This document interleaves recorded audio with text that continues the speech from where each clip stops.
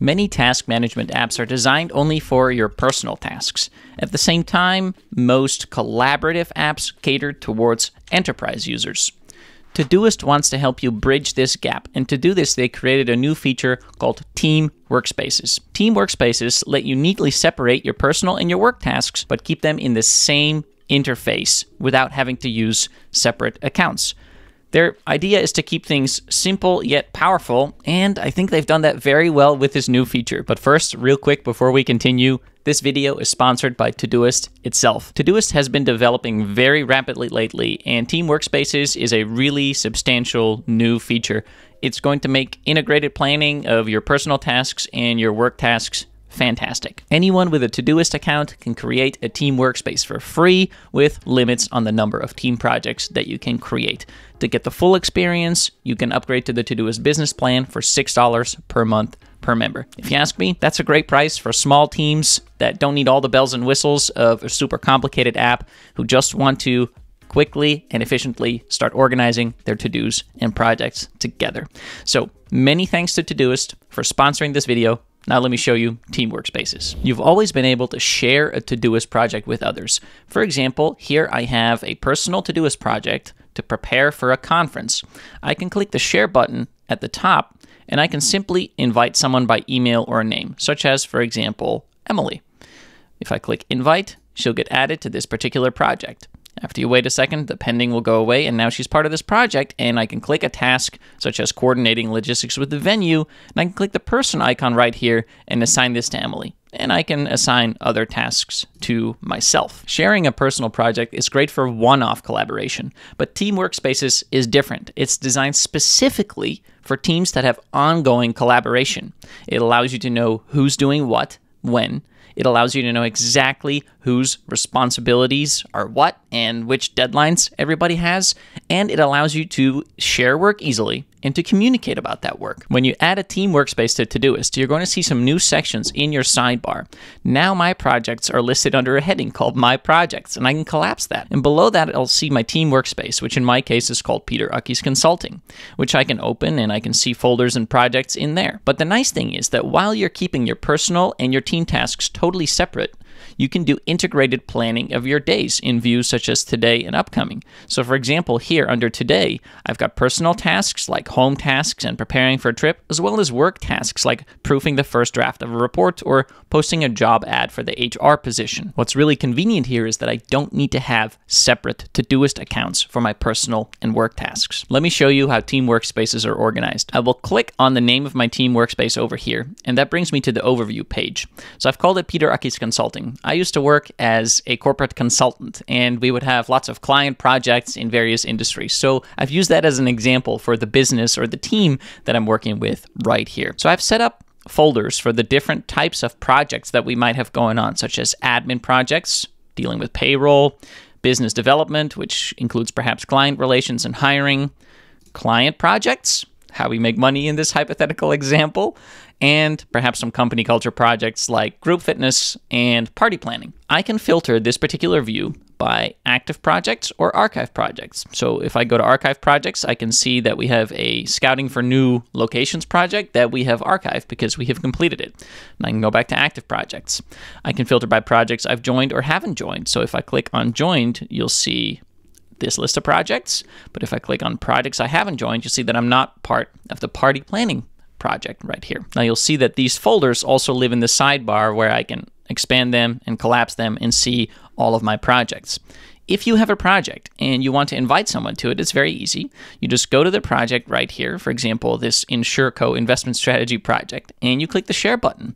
Now you can share the project in a few ways. You can invite someone by their name or their email, or you can just copy the link. So you could copy this link and then send it in an email or a Microsoft Teams or Slack message to your coworker, and then that coworker, your team member, can join this particular workspace and this particular project. So how does a team workspace work mechanically?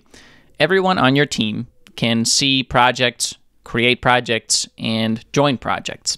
Now, if you want to manage your team members, you just go to your Todoist settings, and you find your team workspace, and then you go to people, and you'll see a list of people on your team right here. You can invite them by email or with this particular invitation link.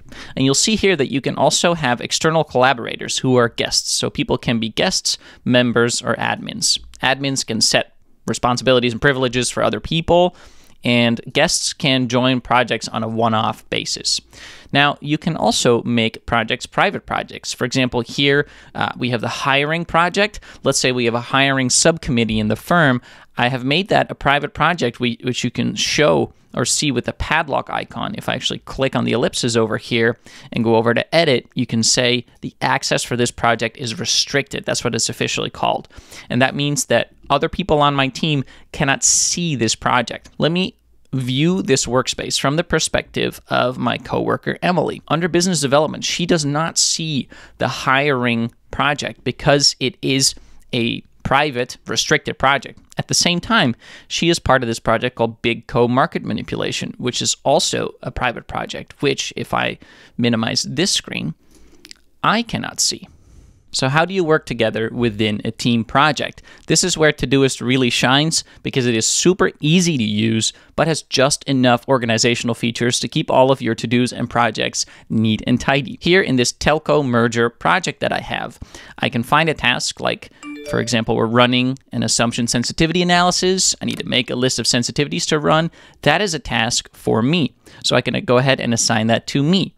And then I can say, well, you know what? I want Emily to create the spreadsheet with the analysis. So I just click Assign a Person and assign that to Emily. Now, I can also use natural language in Todoist. And of course, I can use all of the regular features that exist in Todoist, like subtasks and sections. So here, let's create another subtask, and I'll call it Proof Analysis. So I can use natural language, so just use the plus sign and start typing me, and then hit tab, and that auto-completes, and this task gets assigned to me. I can also assign dates, so you'll see that this particular subtask, to make a list of sensitivities to run, is listed under Today. And so then if I go to my Today view, Make List of Sensitivities to Run is listed underneath here, and I can do all of the usual things with these tasks, like, for example, set a priority level of priority level 2. And so in the same way, if I assign a Today date to this task that's assigned to Emily, that's going to show up in the Today view of Todoist for Emily so that she knows when she needs to have this done by. But I know it too. That's the beauty of collaborating with Team Workspaces. Here's another example. Maybe I want to send the client a progress update every Friday. Todoist recognizes the natural language, turns this into a recurring task. I will add this task and I will assign it to myself. And now this task will show up under my upcoming view every single Friday so that I get reminded and so that I know to do it on time. Now, of course, just like with the personal version of Todoist, I can add notes or a description to the task, and I can add comments to tasks. And this is a great way to communicate with the other people on your team about the work. So for example, I can say, hey, @Emily, and I can mention someone with the @ symbol. Can you please use the template spreadsheet? And then what I can do is I can attach a template spreadsheet file. And I can hit comment. I can also choose who to notify. In this case, it's just Emily and me on this project, but I could choose just to notify her and not some of the other people so that not everybody gets a notification about this. So I can click comment right here. And then if I go over to Emily's Todoist, she is going to get a notification under the notification bell, which can also become a push notification on your phone or an email. And it's going to say that, hey, I asked her to use this template spreadsheet. She can go in there and she can give that a nice reaction, a nice heart sign or whatever, signaling to me that she knows about this. So this is a great way to communicate with people about the work that you're doing. And what I like is that a lot of the other features that Todoist has added over the years to organize your personal projects are also available in Team Workspaces, like using sections to break down your tasks inside a project and using different views. So if you click this button right here, I can turn this into a board view, and each board will become a section for like a Kanban board style, as well as a calendar, which is becoming more and more powerful in Todoist all the time now, the calendar view. So here's how I recommend that you set up Todoist to manage both your personal and your team tasks. Let's take a look at the Today view. What is this showing? It's showing us all tasks that have a due date of today that are either part of my projects or that are part of the Team Workspace and that have been assigned to me. So tasks that are part of the Team Workspace that are due today but not assigned to me are not going to show up in here. This Today view, if I click the settings over here, I can actually group this by workspace. So now I can see my own tasks that are due today at the top and my work tasks that are due today at the bottom. I can also turn off the grouping, and I can actually filter by workspace. So I can say I don't want to see my own projects, and now I only see my work tasks. So let's reset that, and I'm looking at all tasks again. Now I recommend that you set up some filters as well. If we go to filters and labels, I recommend that you set up an anytime personal and an anytime work filter. What I want to do is create a list of tasks that might make sense for me to work on today, personal tasks. And then I want to create a new list that shows all the tasks that might make sense for me to work on today. They're work tasks, part of my Team Workspace. Let's edit this filter. You might have to click the plus sign and create a new filter. So my anytime personal filter, I'm going to say the task has to be due today or not have a date assigned, shouldn't be a subtask, it shouldn't be part of a someday section, shouldn't be a template, and it should be in the workspace My Projects. Now, with that set up, I can click on this filter and I can see all of my tasks that I might want to work on today. I can scroll through this list and assign some of them to today and start building my to-do list for today that way, for a really intentional, well-planned day. But of course, I'm not done because I want to do this for work as well. So I'll create this anytime work filter. Here's the settings for that. Again, I want to see all tasks either due today or that don't have a date. They're not a subtask. They're not part of a someday section, they're not a template, and they're part of the Peter Uckes Consulting Workspace, and they are not assigned to others, so that they are tasks that are either already assigned to me or they haven't been assigned to anybody. So that's the list of tasks I want to see. I can click that, and now I see all of those tasks, and then I can assign some of them to today and build my to-do list for today that way. It's a really great way to do integrated planning of personal and work tasks. You can also create some other cool filters. For example, tasks assigned to me and due in the next week, which you just write a query that says assigned to me and 7 days. Todoist now also has an AI feature where you can tell the AI what you want to see and it will create the query for you, which is really convenient. What else would I like to see in Team Workspaces? As an Apple device user, I really love Apple's focus modes. That's over here on my Mac when I click this button and I can set my Mac to do not disturb or to work or to family time.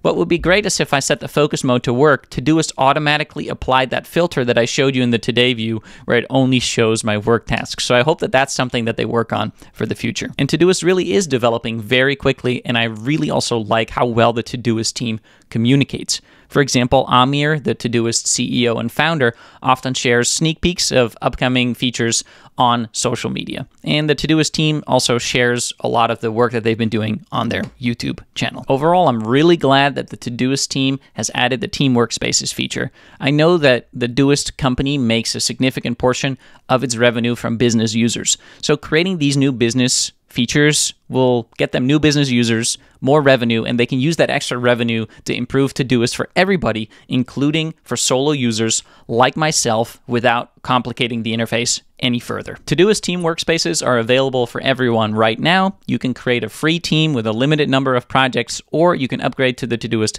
business plan for the full experience. A nice perk of going to the Todoist business plan is that anyone who is a member of your team automatically gets the pro version of Todoist for free, and that also works for their personal projects. It's a really nice perk, and it unlocks things like the calendar view, task durations, and task reminders. Thanks again to the Todoist team for sponsoring this video. Go ahead and sign up for the Todoist business plan with a link in the description below the video. Thanks for watching. Have a great day. See you next time. Ciao.